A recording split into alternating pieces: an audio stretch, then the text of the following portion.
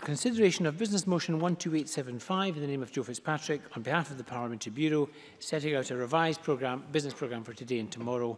I would ask any member who objects to say so now, and I call on Joe Fitzpatrick to move the motion. Formally moved. Thank you.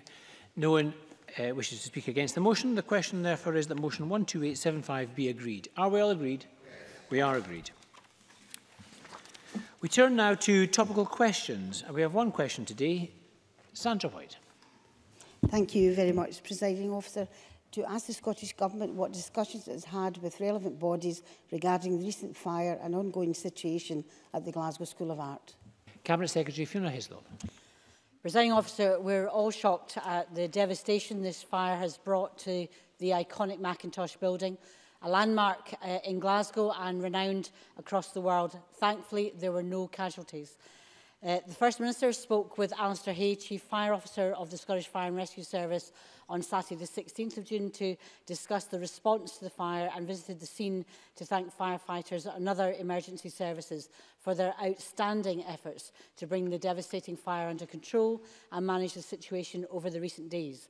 The Minister for Community Safety and Legal Affairs met with Ian Bushell, Deputy Chief Fire Officer, this morning to discuss the Scottish Fire and Rescue Service and echoed the First Minister's sentiments. The Minister for Further Education, Higher Education and Science and I met with senior colleagues from Glasgow School of Art, including the school's director and the chair of the board yesterday afternoon to discuss the ongoing situation at the Macintosh building and what support might be required in the period ahead. Historic Environment Scotland and the Scottish Funding Council were also present. During the response phase of the fire, officials were in communication with the emergency services and Glasgow City Council through the well-established Scottish Government resilience arrangements. This is a devastating event, but I can assure the members that the Scottish Government and its agencies have already and will continue to provide what support we can. Sandra White. I thank the Cabinet Secretary for her reply, and I also want to pay tribute to the firefighters who I met the other day, who really have worked tirelessly to bring the fire under control, and all services involved in what is a devastating blow for everyone involved in the MAC, locally and internationally. This major fire, however, has far-reaching implications for local people and local businesses who are unable to access their flats, and in the case of businesses who are unable to operate and staff being laid off. Can the Cabinet Secretary outline what support the Scottish Government can offer to those affected? Cabinet Secretary. I think these are very important points. The issue particularly around the emergency services, I think it shows the benefit of the single service. The Scottish Fire and Rescue Service drew appliances and crew from across Scotland, and I think that in terms of their rapid response and their containment, they should be absolutely commended for outstanding professionalism. The fact that they managed to contain the fire, I would point out that until fairly recently there has been a live fire site operation. Indeed, the containment, as I understand it, still continues with presence of the fire service. But in terms of also the other emergency services, clearing that space Friday night, late at night, ensuring that the safety of people in terms of the evacuation was carried out, again, in an exemplary form by the other emergency services.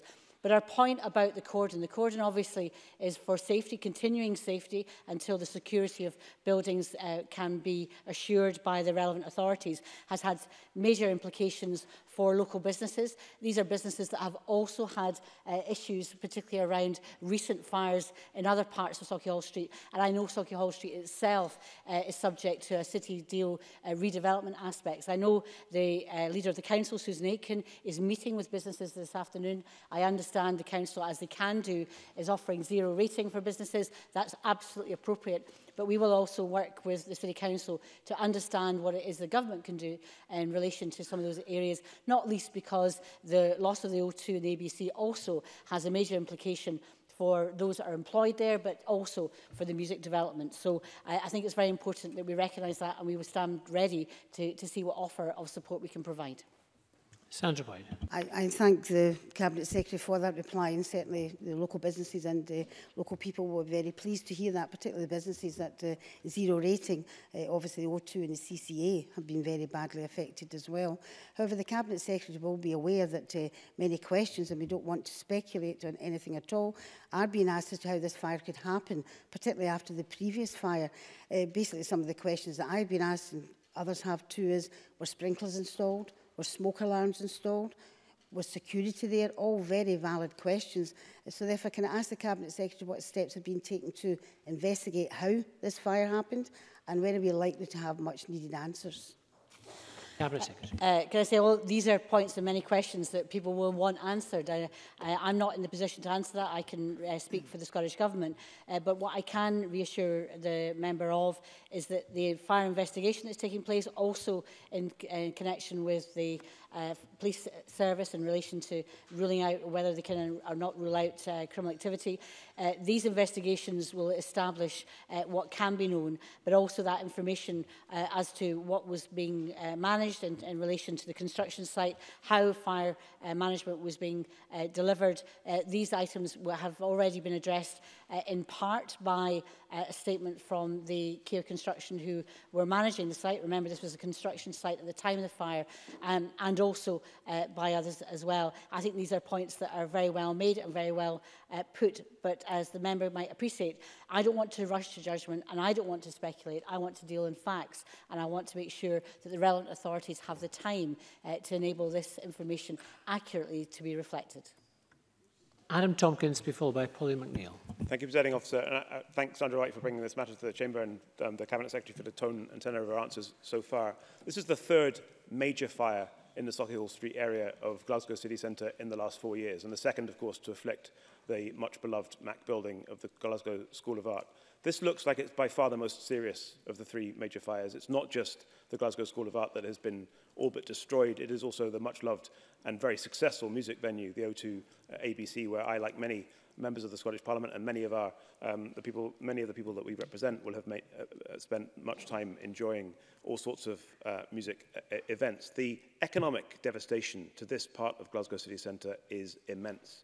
Could the Cabinet Secretary please explain in a little bit more detail than she was able to in her first answers to Sandra White exactly what support the Scottish Government can give to the businesses of the Sauchiehall Street area of Glasgow city centre to ensure that that part of the city centre can continue to thrive and prosper in the future as it has done in the past? Again, the member reflects on the seriousness of the fire to other buildings as well. And I also want to reinforce the point that it is quite amazing that there has been no casualties, bearing in mind the proximity of that fire to what could have been a very extensive incident in relation to movement of people in that area with the O2 and the ABC, and indeed the neighbouring nightclub.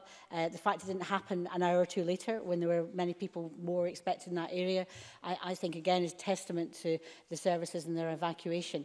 In terms of the point about the economy of Sauchiehall Street, I think there are a number of immediate issues which are to do with access, the cordon, and also any short-term business rates, zero rating, which I understand is happening. I also, as I said, understand the City Council leader is meeting with businesses this afternoon. So let's hear from them what their views and their concerns are. I think the point, though, is the nighttime economy of Glasgow is extremely important. That part of Glasgow is vital to the nighttime economy of Sauchiehall Street. So I'm very conscious and aware of that. And if I can assure the members, when I reported to Cabinet yesterday when we met in Cumnock, one of the aspects, of course, was about the building, of course, was about Glasgow School of Art as an institution.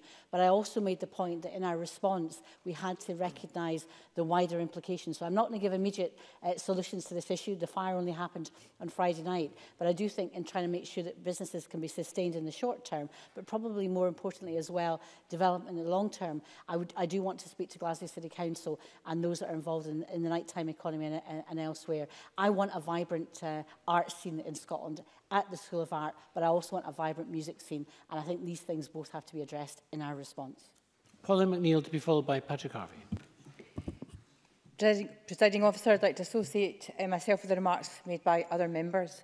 I'm pleased that the Cabinet Secretary has recognised the importance of Sauchiehall Street and the Sauchiehall Street area to the economy of Glasgow and to the music industry in Scotland.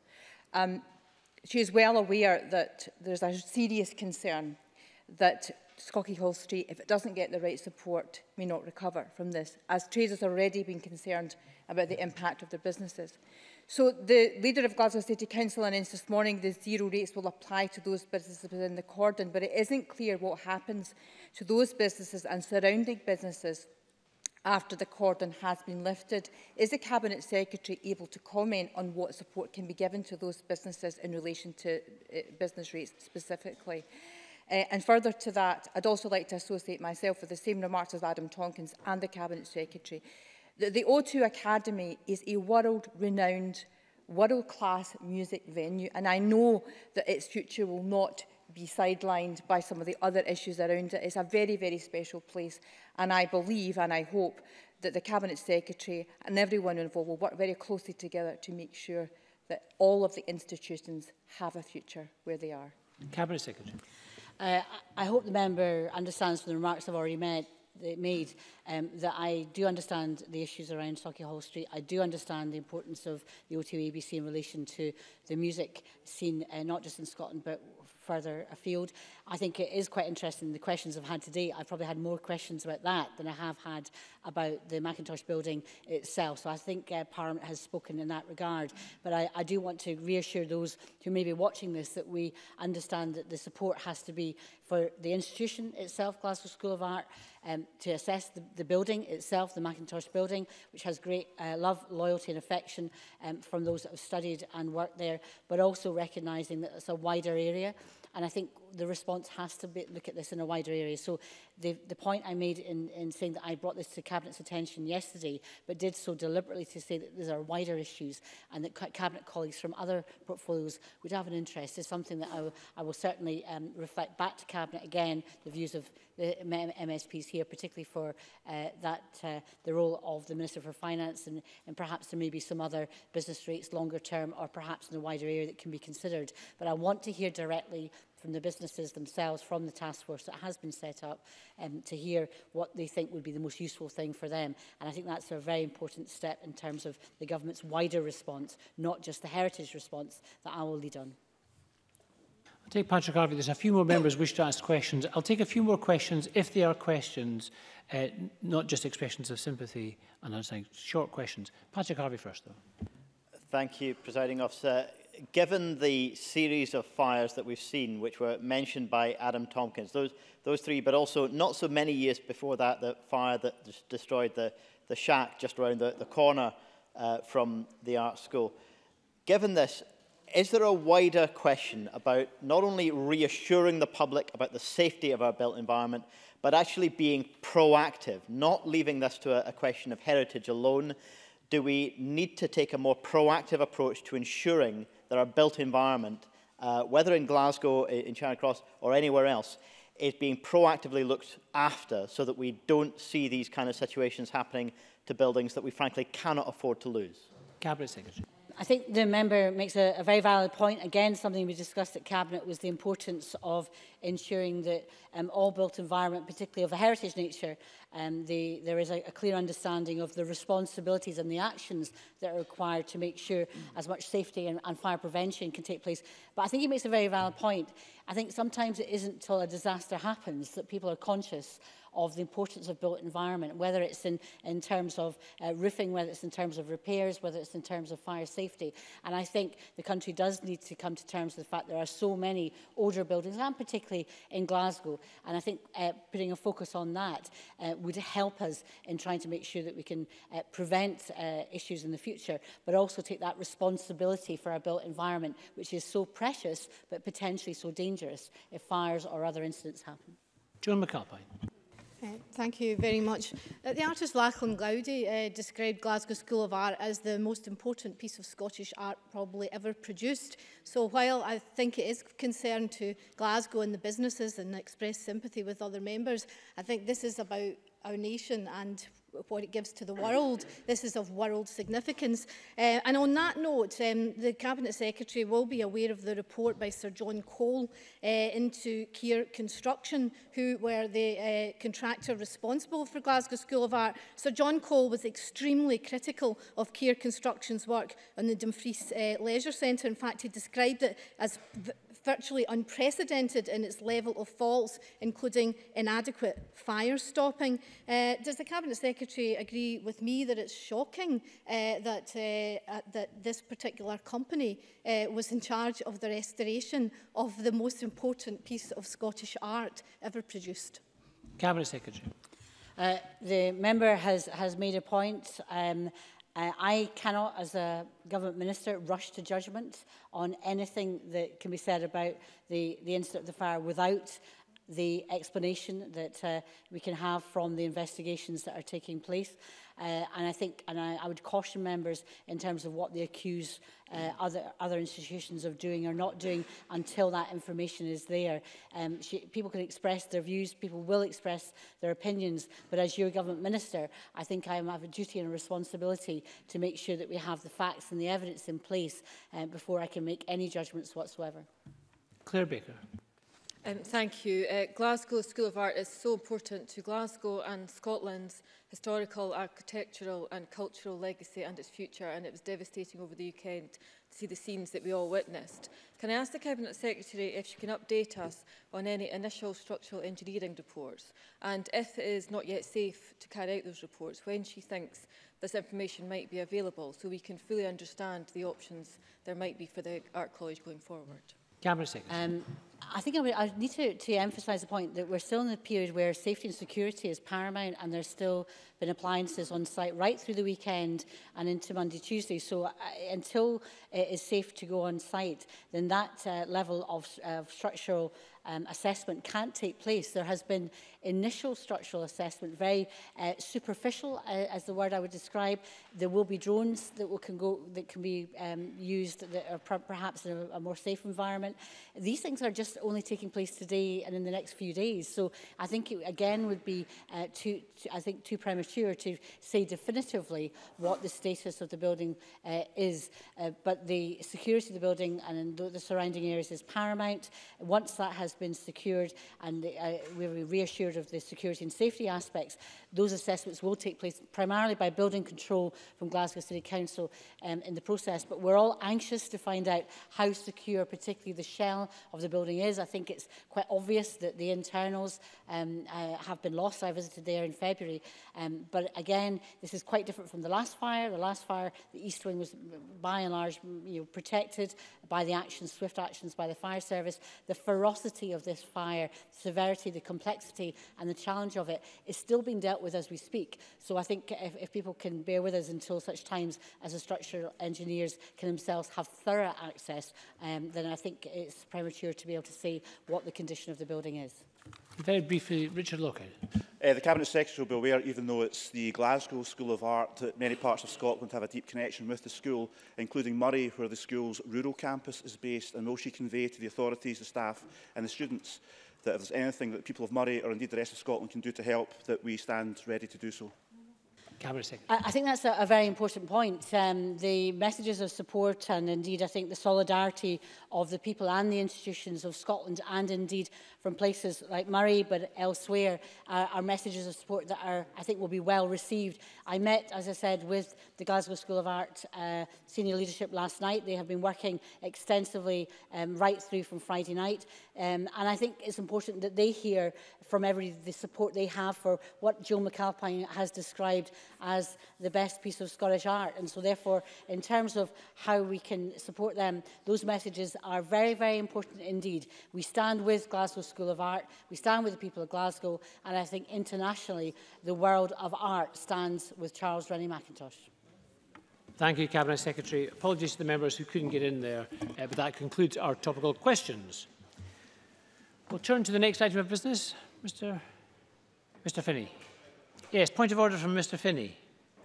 Presiding Officer, you will be aware that under Rule 9B1, subparagraph 1, this Parliament refused to consent to the European Union withdrawal bill. Last week, despite that lack of consent, the UK Government's timetable allowed the UK Parliament just over 15 minutes to debate our concerns and indeed all issues that related to devolution in Scotland, Wales and the north of Ireland. I understand no MPs representing Scottish constituency had the opportunity to speak. Presiding Officer, I'm also a member of the Parliament's Justice and Rural Economy and Connectivity committees, and for several months now we've attempted unsuccessfully to get government ministers to come before us. They've often cancelled at very short notice, and I understand that other committees have been treated with similar discourtesy. This Parliament has been treated with utter contempt by the UK Government, and in particular by the Secretary of State for Scotland.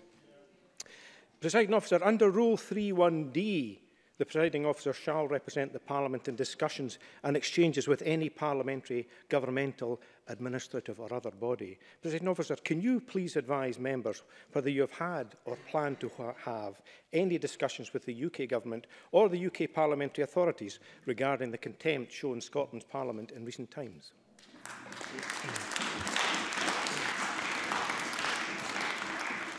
Can I thank Mr Finney for giving me advance notice that he intended to raise a point of order, and as he and perhaps other members will recall, I did, in response to a point of order at the time the Parliament's position on the LCM was agreed to, I did advise members at that time that I would write to my counterparts at Westminster and in other legislatures around the UK to make them aware of this Parliament's position in relation to the EU withdrawal bill, and I did exactly that.